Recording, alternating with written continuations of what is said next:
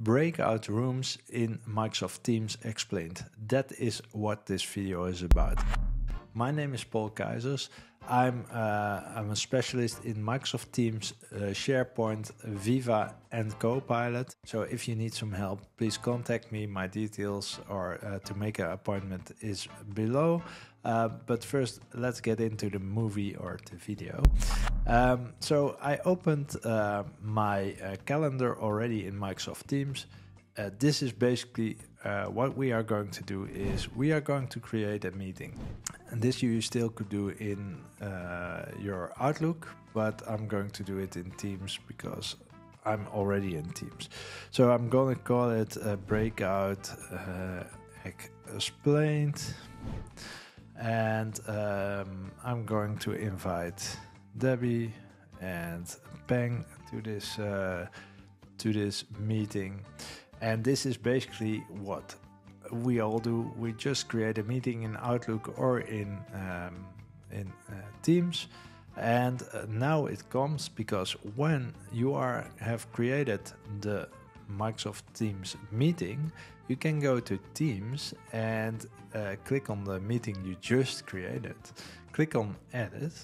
And now within the desktop client, and this is really important because in your mobile version you won't see it, but in the desktop client you will have a new tab called Breakout Rooms.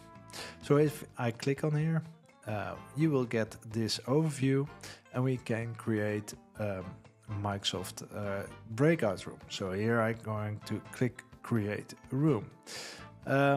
You can choose how many. By default it's 2 in this case because I have 2 participants. And I'm going to leave it on 2, but you can do it up to 50. So that's quite a lot. I'm going to create the rooms, and what happens is just created 2 rooms. And basically what these rooms are basically separate meetings, but they are connected to this one. So that's something you need to know. And then something else which is really important in here is that this room is called room 1 and room 2. Now in my case I'm just doing it for a demo, but if you are a person who does multiple sessions a day, then it's good to rename the rooms because if I chat in a room 1 and I chat in another room 1, which room belongs to which meeting? So I hope you understand. So how can we do that? We can go to this 3 dots and here we can click on rename.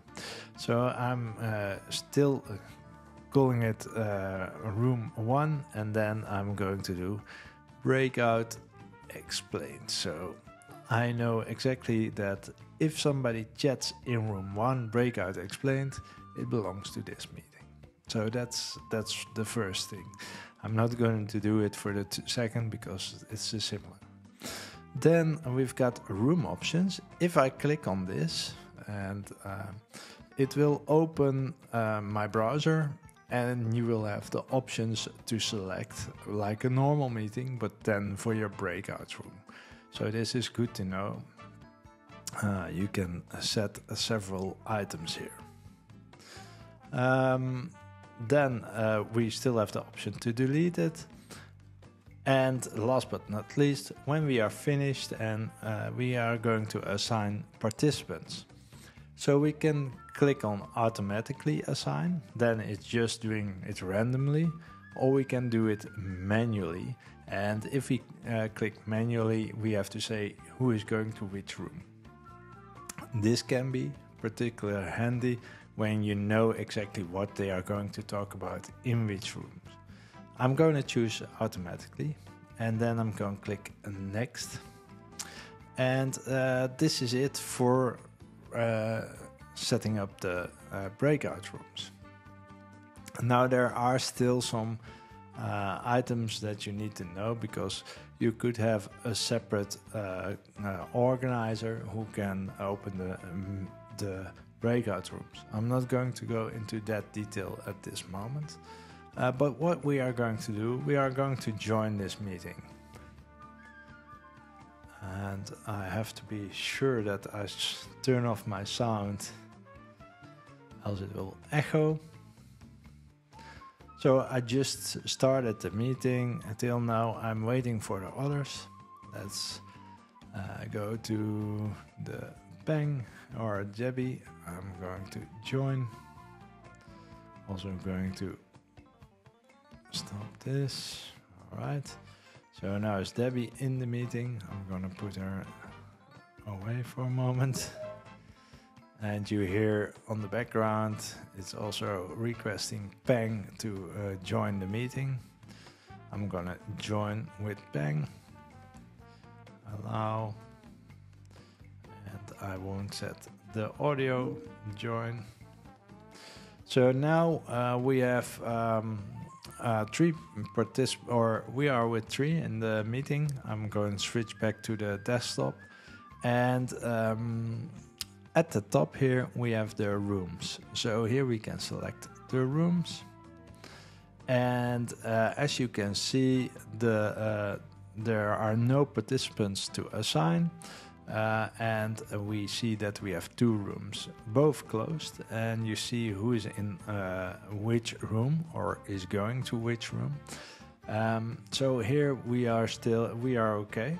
We could select to add another room, and we could delete a room, and we can have settings. So we can assign presenters to manage the room. In this case I won't do that, but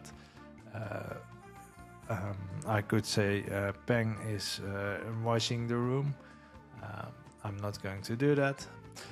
I can set the time limit, so 0 hours. I can say, okay, this is one of 5 minutes. Automatically move people to the rooms and give them the possibility to come back to their main room. I'm going to do that. Then I save it.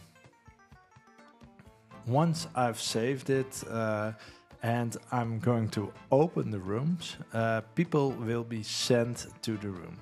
So here we go. I will try to do it. Open. It's opening the rooms. And here you see in Debbie that it's going to say in 10 seconds you are going to be assigned to another room. I can already join the room, but now I'm automatically added to the room.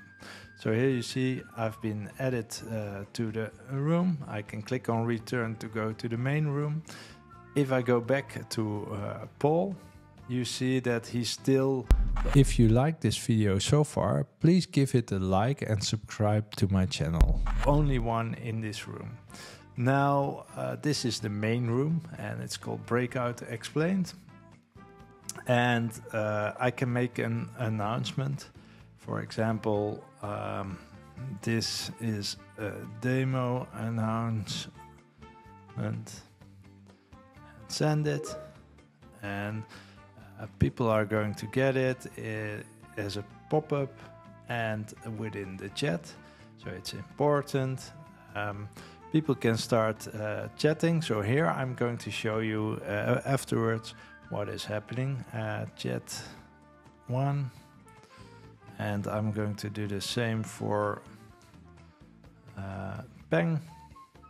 Chat 2, and in case of Peng, I'm going to return to the main meeting. So now you see he's back in the main meeting.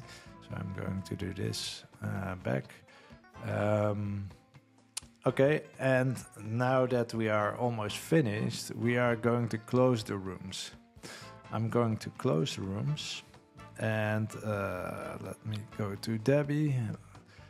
She is already back, but you normally get a message as well, like, okay, you are going back to the main room.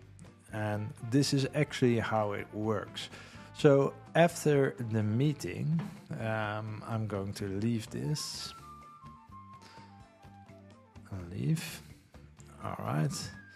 I can close, and I go to the chat window. Here you see that room 2 and Breakout explained room 1. So here you see the difference. If you would have multiple rooms a day, so every time a room won, you wouldn't know who's belonging to whom. So that's why I said always try to rename the rooms. Yes, this is what I wanted to explain about the breakout rooms. It's the basics. There is still more. It are a few details, but if you want to know, please let me know in the comments, and don't forget to like and subscribe to my channel. This is it. The video I recommend to watch is this one about Microsoft 10 things you are paying for but not using. And see you next time.